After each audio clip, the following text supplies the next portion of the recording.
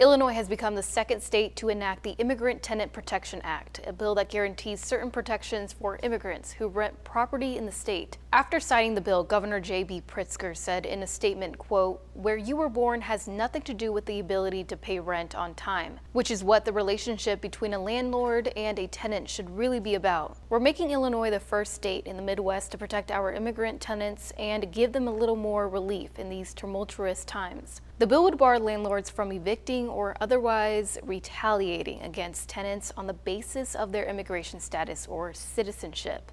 It will also prohibit landlords from, quote, intimidating tenants by disclosing or threatening to disclose a tenant's citizenship or immigration status to any person, entity, or immigration or law enforcement agency. Illinois State Representative Teresa Ma responded to the news saying, quote, "Immigrant families in my district and all over Illinois deserve to live free of fear of mistreatment, threats, or eviction because of their immigration status. Immigrants are valuable, contributing members of our state and nation." California was the first state to enact the Immigrant Tenant Protection Act, putting it into effect last year.